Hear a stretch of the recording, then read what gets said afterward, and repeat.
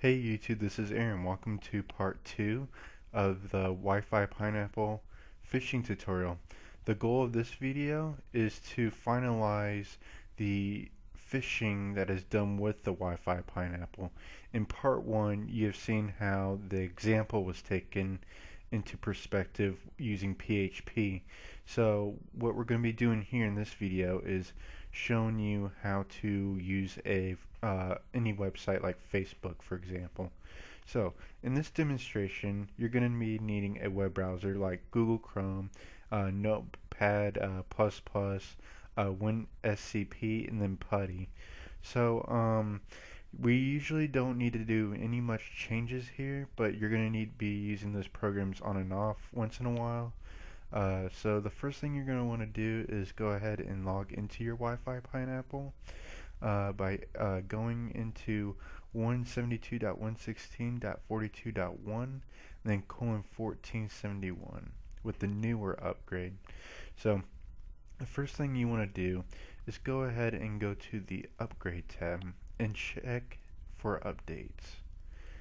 You want to make sure you're always up to date. Make sure you're at 2.8.1 as of November 10th, 2013. So I've already checked off and made sure that I am on the latest one.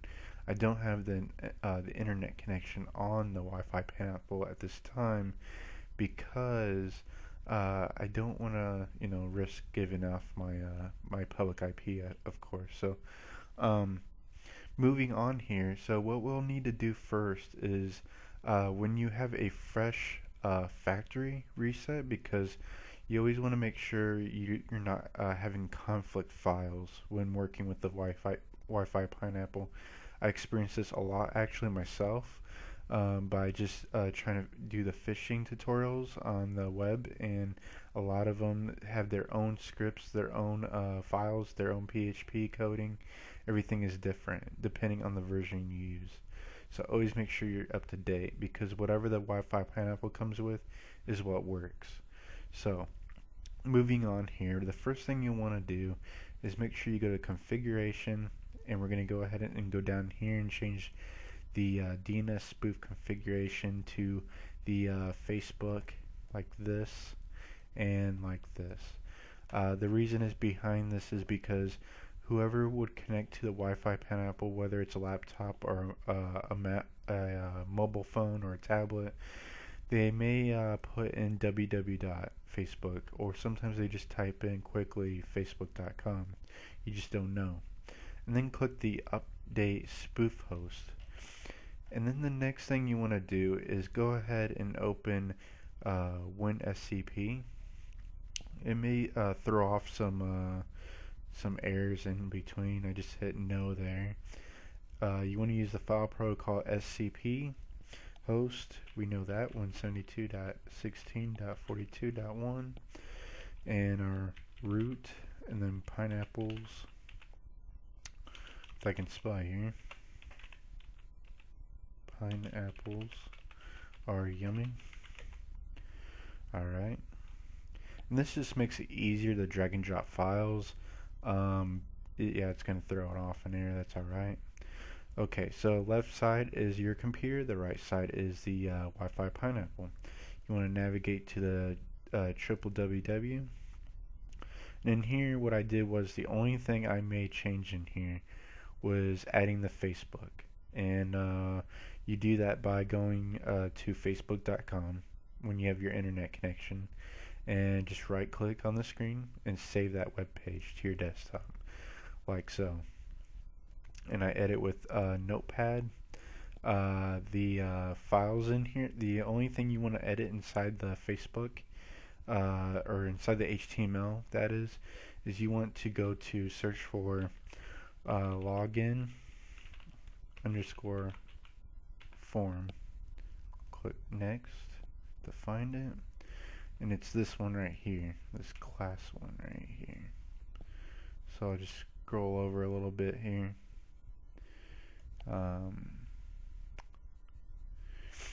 And that may not actually been it. Let me keep looking around here.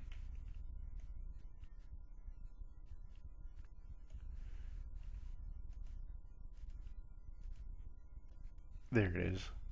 Okay, this right here. When it shows the action next to it, you want to delete what's ever inside these quotations and put error.php because that's the file that's inside the pineapple. Okay? So when they click that submit button, it's going to go to this. Okay? So, then once you have that taken care of, the next thing you want to do is configure the username field. So the username field, you'll want to search by input type equals and then text. Okay. Scroll over here a little bit. This is it. Alright, the one that says ID email next to it, this is in this whole area, this is the username where they put their email address in there. What you want to do is where it says name equals, and it's probably going to say email, you want to get rid of email and replace that with name. So name equals name. The next thing you want to do is edit the password field. So when they enter their password in there. So what we'll do is we'll check that out and see if it's in here. Should be the same one actually. It should be right next to it. Oops. It may actually not even be needing to require any type of edit. Let's just type in pass, probably pass.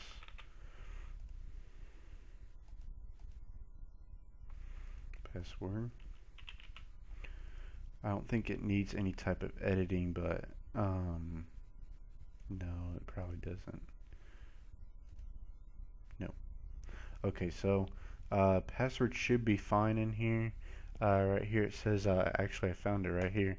Input type equals text. So it should say all of this right here next to the password.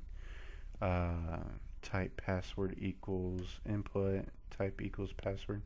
Yep, equals pass. So there you go. I just found it. Sorry about that. It's right here. So this is what you should be finding. This is exactly what it should say in there. I'm not sure exactly, Twitter is the same and other sites, but this is what the Facebook one has. So once you have all those changes, go ahead and save that file. And that will be in a .html. And then once you had saved that file, you'll just drag and drop. Now, when you drag and drop, of course, you'll hit copy, and the file will be over here. Facebook files folder, you'll have that at the very bottom when you downloaded the Facebook HTML file, and you just drag and drop that as well, so that you can get all the images and everything. So once you have all this, the next thing you'll need to do is go to the redirect. Now just double click that here, and this is what mine looks like. So go ahead and make these changes in there. Alright, these are those weird brackets that are in there, but go ahead and add this in there. This is what your redirect will look like. And of course you would keep this if you were going to add more of those, it would keep looking like stacking them, of course. So save that, close it, and then you should be able, I'm going to minimize this just in case something goes wrong, but you should be able to go back to status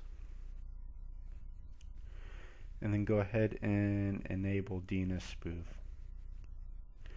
Now let's go ahead and test it out. So if you go to facebook.com, and of course it fails on me during the demonstration here.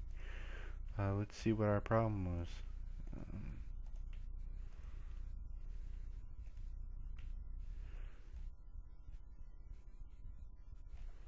Let's go ahead and update that. Update that. Should be okay.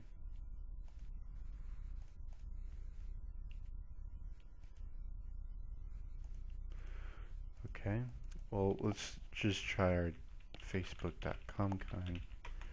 There we go. Okay, this is exactly what I was looking for. Let's just try our other one, facebook.com. I'm not sure why that's how it's supposed to work. Okay, And then examples in there too, so if you ever wanted to try that out, that's what my example looks like. But I had to add the example.html, and I just wrote hello world just for a testing purpose. I just kept it in there. So in here, once you've gotten this far, you're pretty much done everything that you needed to do. To test it out, you just type in a random email. Just it doesn't even have to be valid. Example.com. I'm just going to type in this. Let's just type in this is not safe. And I'm going to put some numbers in there and then a symbol. Okay. Hit login.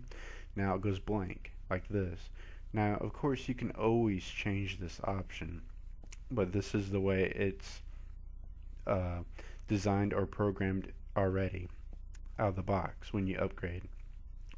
Now, to look at that login that was made, you just simply go back to your login or your Wi-Fi Pineapple user interface and click on logs. And then if you look down here, this is exactly what we're looking for. And if it doesn't pop up, you can always hit the refresh, and that will bring that up. Simple as that. I mean, every other website is just the same as the Facebook HTML. You just have to find the right stuff to edit those fields. And if you're not sure how to edit those fields, the next thing to do is use Chrome and use tools, and then use the developers tools, and this will help you go down this list to find out where that code is for it'll highlight in blue which one's the right one for in that Pacific area. So that's it for this demonstration.